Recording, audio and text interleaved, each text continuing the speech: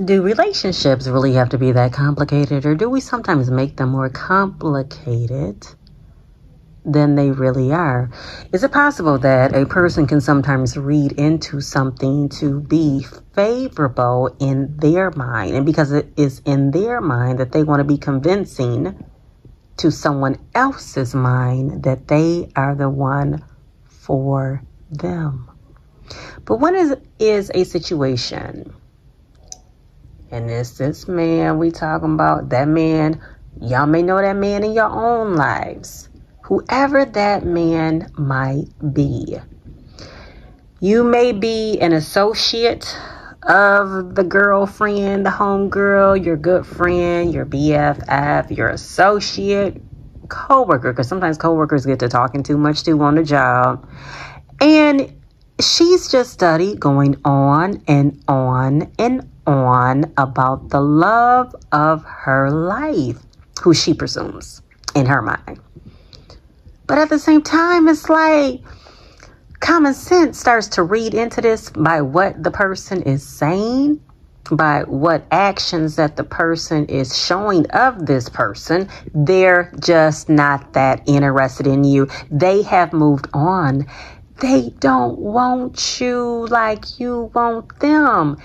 When a person is presenting themselves in good favor to be that man, to be that one by your side, that's showering you with love, that's protecting you, that's elevating you, that you can feel that real love. It's no convincing. He knows who he wants. He knows who he wants to be with. He knows how to give the go ahead. Let's do this. However that relationship situation is going to be desired. What direction is it going to go into? It's already been read. He's already let that person know. But unfortunately, there again, when a person thinks, oh, I can change him, oh, I can help him to see that I am the better woman. Why you want to sit up there, some women want to sit up there and compete. And really, in actuality, they're competing with themselves to think. Because now, this gets a little tricky too. When men get to talking about they friend such and such, who is a female, their other friends, when he has not made it plain. Because when a man wants to be with a woman, he will elevate that woman into that position that they have made an agreement with. Now, you may not have even heard it verbally, if you haven't taken that oath under God, so to speak. But if it is a conversation that you have talked about, if it is actions that he has produced, if he has made it plain verbally, okay, with or without the oath being taken, in a relationship, when it's all respect, all love, things will fall into place. But if you have in the back of your mind something still just isn't right, chances are it isn't right. Like, you can feel things in your heart. You can sense things when you truly are the one that he wants to be with, the love of his life. Like, it's different, I believe, cycles that people do go through. Now, they may have thought at that time that was the love of their life. You, yourself, she, her, right there, may have thought that that is the love of your life. But there again, there's different rotations. In other words, you don't have to settle. You don't have to settle to convince in your mind he is the one. You don't have to. It's okay to be real with yourself. It is okay when somebody has to take a moment, even if somebody is keeping it real with somebody, to say, girl. Now, I'm not saying, it's good to hurt people's feelings. I'm not saying that. I mean, we should have a empathetic side to us. But some people have to go through the motions. But it's a good thing when it's like, when you can accept how somebody truly feels and they have expressed it. But sometimes men won't always flat out say it, But like I said, you can feel it because you start getting that run around. You start getting, put into position where it's like he's unavailable, or it's just the connection, the conversation is not there. The mind is not being stimulated like it once was. He acting like your food don't taste as good like it once did. And hey, you may not even be the best cook, so to speak. But at the time, he was one to enjoy it because the hands that it was being prepared by, the one that he's spending time with, the conversations that was once being engaged about. That's the time when all of this is going on, all this rhetoric, when you know it just ain't working. That's the time for that individual to take themselves to become a better version of themselves.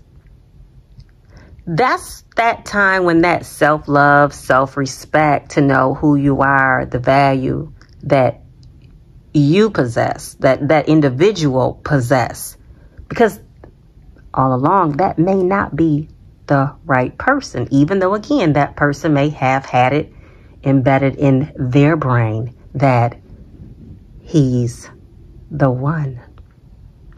Then it's such a trip too, like when things, you just have to accept some things. And when it is accepted, it may not be accepted fully to come to terms with, oh my gosh, she's really moved on. But you start seeing this person.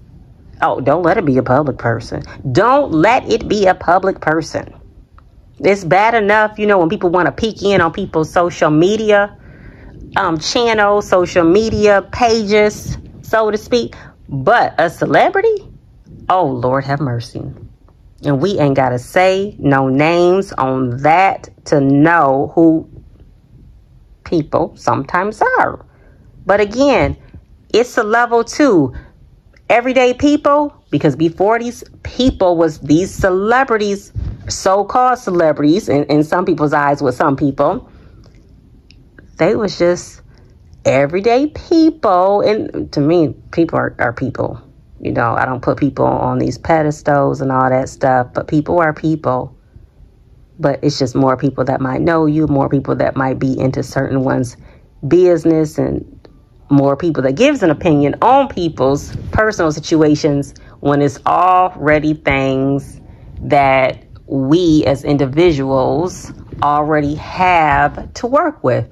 And sometimes when we do know things, depending on who we are in contact with, there is a way to communicate with people.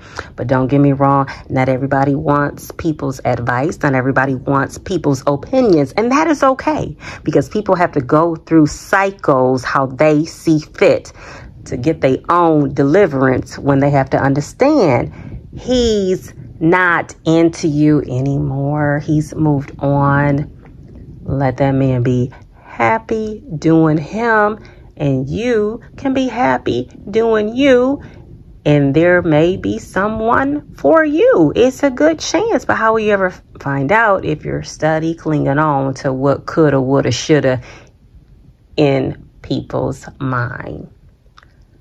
When it's said that life goes on, it truly is. It's a process. It's a journey of its own. We don't have it all figured out, but as long as we're here, it's always going to be perspectives to things. But everybody has to do what's best for them. But why make yourself sick in a situation to believe something that just isn't there anymore? Or if it really was, or if it was just for that moment. Sometimes it ain't even worth even trying to overthink, but just to be in the moment, at that very moment, to know what to do, what is best for you. Putting yourself first.